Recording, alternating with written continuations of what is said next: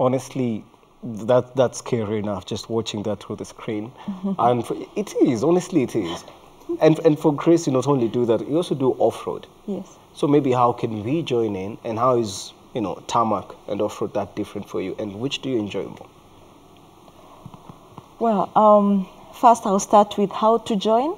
It always starts with training. You invest the most in training and proper gear before you even decide what kind of a bike you want to buy, because you might go to the shop, choose a bike, and once you've trained, then you realize it's not the kind of bike I wanted, it's not for the purpose that I wanted it for. So you first invest in proper training, professional training. And in Kenya right now we have many trainers, both for road, we do for the off-road part of it. And the gear is very important. The helmet, boots, pants, jackets, all that is really important too. So you also get to invest in that and do a lot of research before you get to invest in that. And then with that you can go ahead and buy a bike after the training and having proper gear. Yeah. And you asked which one I prefer most, or which is more, I don't say risky because Njeri's already given me a soda. So let's just say, which do you enjoy more? Well, personally, I enjoy off-road more because... Is it more competitive, or it's just more fun than tarmac? For me, it's because it gets me, as a traveler, it gets me to some of the beaten track places in Kenya and in countries beyond, where you get to meet, like, you get to go to the real country, meet the real people out there who, not brainwashed, or I don't know how to say it. Yeah, but you get to meet the real people, you get to see beautiful landscapes, untouched places, wildlife, and so forth. So that's what I prefer, but I cannot avoid being on the road because for commutes or some of the adventure rides, you need to be on the road, and also for the charity rides, you can't choose a school and decide, okay, I'm going to go off-road when you can take the road. Very true. Yeah. Now, Omoyo, I understand that it's done on a club. You guys have clubs, respective clubs and whatnot. But then again, how popular is, how often are people picking up, riding in the country at the moment? So that. I would say we've seen the numbers grow. When I started riding, that's back in 2015, we were not the numbers we are today. I remember, I think the entire women community of riders would just be probably 50 or less, but now we are over 100 and counting. I'm privileged to meet a lot of people because of my story. I get a lot of inboxes on request. I would like to join. How do I do it? And I'm always glad to guide them into the right training schools. And then after they finish their training and qualify, I'm able to connect them with the various groups, and then you can choose where you fit in well. Because riding is not just taking a bike and sitting on it. There's much more that comes with it. There's knowing the kind of riding you want to do. So for someone who likes off-road, I wouldn't be able to give them to connect them with people who prefer street riding. I'll definitely guide them towards the people who do a lot of off-road. That's where they'll have most of their fun. Okay. But as a community, we are one. Okay. Yeah. Now, Lucy, as we were talking about the Women Riders World Relays, something stood out. Why is it only women participating? And you're all women here, so... Yeah, so maybe I think it goes back to the person who started it. It was started by a lady. And at times I think we need something, you know how like we get together in a salon to just talk?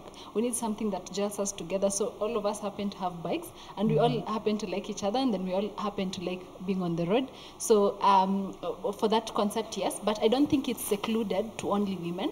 I think gents can also come along. They can always check out the website for more information or reach out to us. The website is? World Women Riders World Relay. World Relay. Yeah. Now, for Njeri, who doesn't compete, as as fondly mentioned, do you think we can get to a point whereby we have like a championship where, like the likes of Safari Rally came, and the rally in the country, the World Rally Championship. Are we getting to a point whereby these will become competitive? Absolutely, absolutely. Like I said, there are groups that actually race, and they've done open road racing, which has not worked well because it's very dangerous for obvious reasons. But then they have gotten closed spaces where they ride. They are small spaces, but it's a start.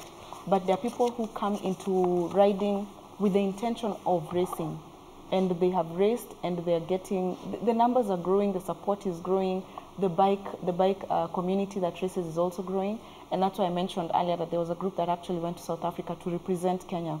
So is it something that will grow? I think it is growing, and we're yet to see how big that will be. Okay, now as we wind up, so maybe a parting shot to the viewers from each and every one of you. Let's start from that end. Great. I think for us as bikers, why women ride, why I got into riding, and why I mentor in schools is because I want every girl, every woman to get out of their comfort space or what society has molded us into, and let us just go out and do what we want, what we're passionate about, what we're afraid we can do but we wouldn't do because of what society will say. Just go out and ride and have fun. Just get on a bike, go ride. Yeah. From me, I think the most important one is road safety. Please look twice or even thrice before you change lanes, before you cross a road, before you make any change or do any sudden action on the road that would put other road users at risk. And this is not only for people who drive, like drivers. We need this from bikers, we need this from cyclists, we need this from pedestrians. Everyone needs to look at other road users and make sure that they're not endangering other road users while using the road. Okay. Yeah. Amoya? I think being able to travel out there and see the world and meet other women that do motorcycle and have the support right from home, endless support from these girls and many girls that are out there watching this show right now, is a blessing to me. And for that reason, I will travel more and travel to speak about the women who ride motorcycles. I will travel to preach the goodness of the women of Kenya. And I am here to ride with the same team that supports me every day.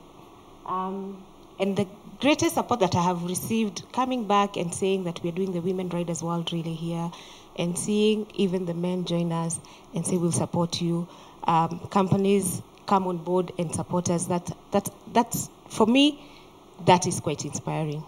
Yes, and I would just say continue supporting everyone who rides motorcycles. Of course. Now, lastly, Grace. Yeah. Parting shot.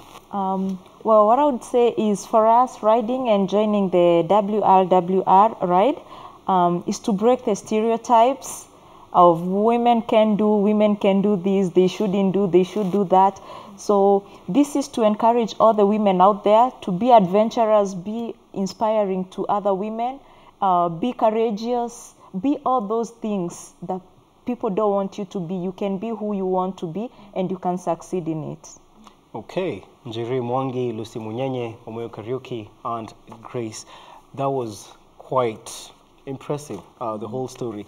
And here at Channel 1, we do hope that in your future endeavors, you actually are going, to achieve what you are out to set.